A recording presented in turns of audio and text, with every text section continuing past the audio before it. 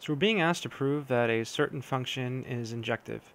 So before we start the proof, let me give you a quick definition of injective in case you've never seen this.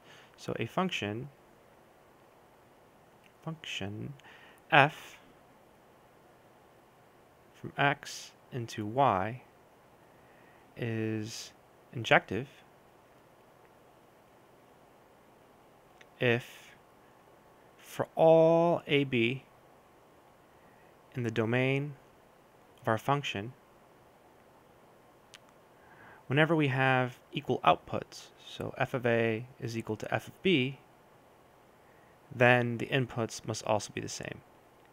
A is equal to b. So equal outputs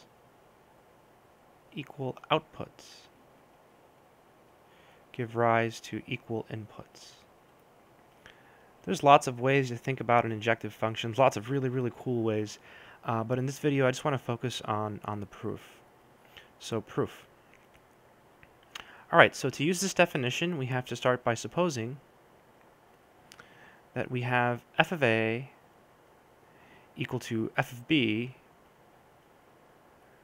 for some arbitrary ab in the domain of f. So in this case, this is our big X, our capital X.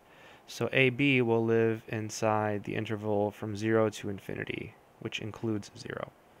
Okay, now we just have to show that A is equal to B. So we started by assuming that f of A is equal to f of B, and we have to prove that A is equal to B. Well, f of A, well, what is that? Well, f of x is x squared, so f of A is a squared. And this is equal to f of b, which is just b squared. So the natural thing to do next is to take the square root of both sides.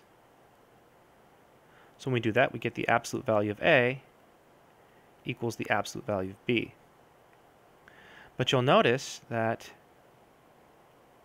a and b are both greater than or equal to 0. Why? Because they're in this set here. So the absolute value of a is just a, and the absolute value of b is just b. Since a and b were arbitrary, this holds for all ab in our domain. Thus, f is injective. And that's the proof. Let me show you one more thing. So if we had instead, what if instead we looked at the same function except we extend the domain to include all real numbers. So same function except we're changing the domain, we're making it bigger. In this case, f is not an injection.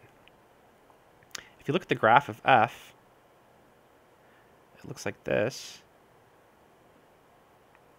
And it fails the horizontal line test, right? Remember, a function is injective or one-to-one if it passes the horizontal line test. So, yeah, that's it.